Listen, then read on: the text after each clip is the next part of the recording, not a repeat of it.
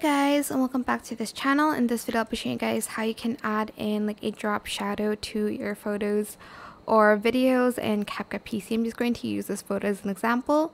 Let's go to cutout first, and we're going to select the photo, and we're just going to copy and paste it actually.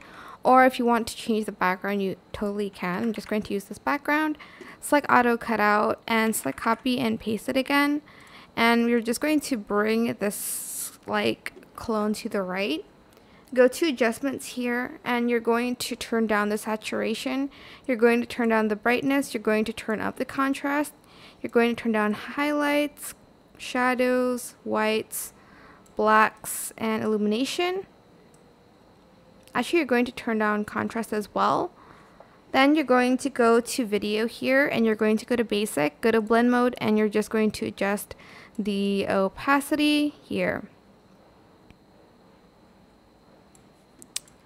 Let me actually just try using like another background so you can see it a little bit better. So let's just go to canvas, and I'm just going to select a color for it.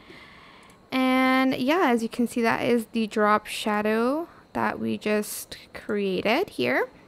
I hope this tutorial is helpful for you guys. Don't forget to like, comment, share. Also subscribe to this channel if you haven't done that already. If you have any more questions, just leave it in the comment section down below.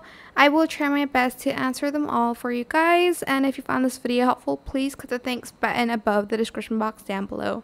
Thank you so much for watching. Bye.